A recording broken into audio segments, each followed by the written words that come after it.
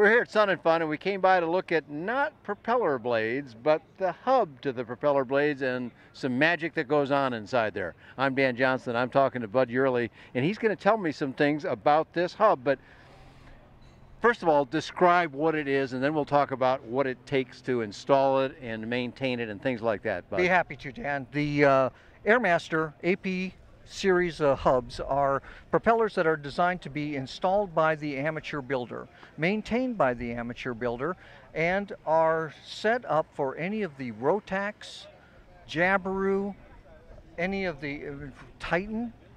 We've even got propellers for the Viking engine, any of the SAE hubs, and we can go up to the 0320 in the Lycoming, 150 horsepower. It's an electric, ground in-flight adjustable. Okay, so I want to ask you again, you said electric and constant speed like they're different animals. Explain that a little bit for me, Let Bud. me go through that for you. This is a completely ground adjustable or air adjustable when it's in the manual mode, like many of the European manufacturers. Okay. However, they want a position switch. They want a position. Go fast, go slow. What we have is we also have the constant speed controller. What this does is it picks up the RPM of the propeller, controls it for instance, this is set up for a rotax. It is 5,750 RPM, 50 RPM below the red line of the engine to give you maximum power of the engine. In climb, it gives you your maximum continuous, which is 5,500 RPM. Okay. In cruise, it goes automatically to 5,000 RPM. If you had a normally aspirated rotax engine, Jabiru, you could set the throttle at full throttle, literally take off and just click the switch. It's as close as a FADEC as you can get for an that's experimental beautiful. engine. This propeller can be installed by one person in about 2 hours. Really? Okay. The propeller comes and as that our person hub. doesn't have to be an A&P? Doesn't have to be an A&P. It is designed for the amateur builder. Everything in this propeller has been assembled at the factory and balanced. You stick it onto the front of, in this particular case, a rotax. This propeller will have 3 blades. Each blade is numbered and marked so that it goes into its appropriate slot. It's already been statically balanced. You simply put it in, rotate the blade down, torque it, set the set screws, and every annual you pull off the blade and you can go through and do greasing of the hub and whatnot. Seaplane guys, right? Yeah, they're hard on that kind of stuff, right? You're in a high water environment. Right. You've got to service your propeller on a routine basis. So every annual, you can pull it apart and do all the servicing yourself. But Dan, here's where the real play comes in with the Airmaster. We have blades from many different manufacturers. In the United States, I use Whirlwind. Yeah, it has your name on it, but you're not actually assembling the blade. But I'm not, the blade is actually, fabricating, I should say. Yeah, the blades are fabricated for us by Sentinich, Whirlwind, Warp Drive, any of the good U.S. manufacturers. We also have Bali, Kiev, and a number of other foreign blades. Oh, wow, okay. So what we do is we set them into the ferrule so that you get the blade, the exact blade that you want for your airplane. Let's say you've been flying with a Warp Drive and you've been happy with the Warp Drive, but you need just that little bit more on takeoff and you need that little bit more in cruise. This is what I can do for you. We can take your particular blade desire, whether it's a Stoll 75-inch blade or it's a nice little 64-inch blade for a pocket rocket, and we can put that propeller blade of your choice on there. But here's another How many thing. of these are operating? Right now over 1,000. Oh, wow. And we have, here's something interesting. What if you have a motor glider?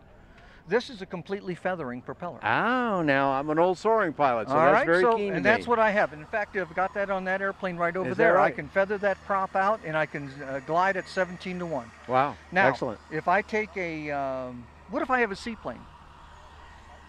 Nothing worse than coming into the dock with just a little too much speed in the tailwind.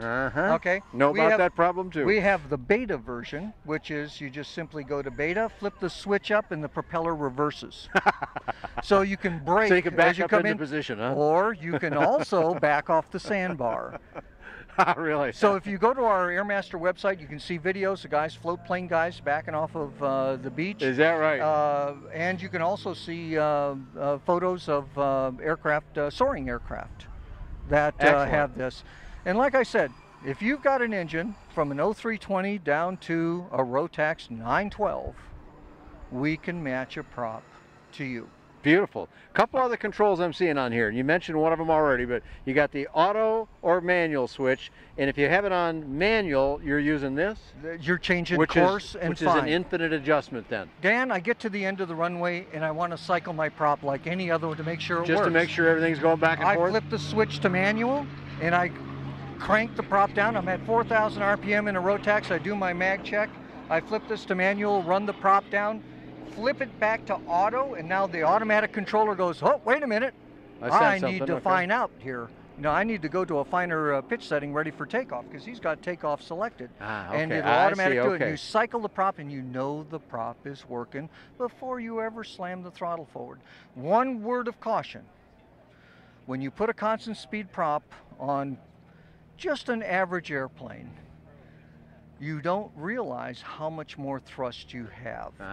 You can take, for instance, a 914 Rotax, I can put out over 500 pounds of thrust.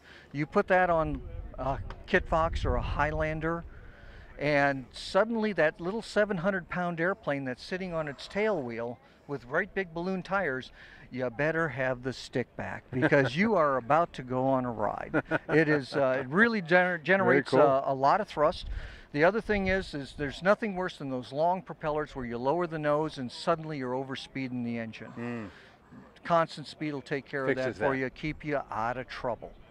So it's almost a safety feature as well then. Well, you know, I like to call it a FADEX system for us amateur builders. Well, you know, I love automation. You know, automation's got to work right, but when it works right, it's obviously a lot easier. So. And when we're sitting, you know, when you look at it, this prop has never left me stuck out.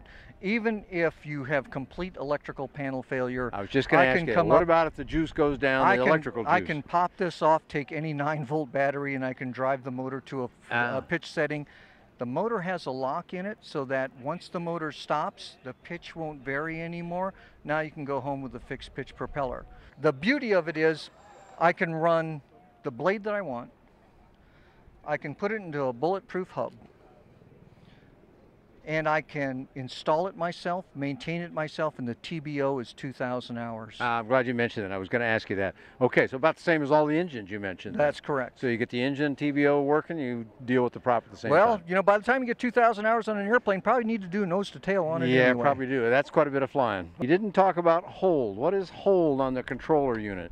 Let's say that instead of cruising at 5,000 RPM, I've got a nice tailwind. And I want to throttle my 914 back to about 4,600 RPM and about 26 inches and just ride it about 130 true going with a 40-knot tailwind. Using almost no fuel. Instead of being stuck here at 5,000 RPM, I can go to hold, and now in auto, this becomes an RPM setting switch. Okay. All right. And now I can set the RPM to exactly what I want, set my manifold pressure, and then just sit there and make gas. Beautiful. All right, well, that's a lot of great information, but you know what? Despite my effort to ask all the questions people would ask if they were standing here, I'm sure I missed some. Where do we find you on the web? We'll put it up on the screen for everybody. Just tell us what it is. Airmasterpropellers.com. There you go. Is the best way to go. Custom Flight Creations is the name of my company. I'm here in the United States, and Where are you based? Right here in Tampa. Beautiful. Okay. So it's I'm the shell answer man for the local U.S. Experimental market. Excellent. We love that stuff. That's great. You can find more about all kinds of those airplanes Bud's talking about and the whole range in aircraft in affordable aviation on BuyDanJohnson.com. Thanks for joining Bud Yearly and myself here at Sun and Fun. Pleasure, Dan.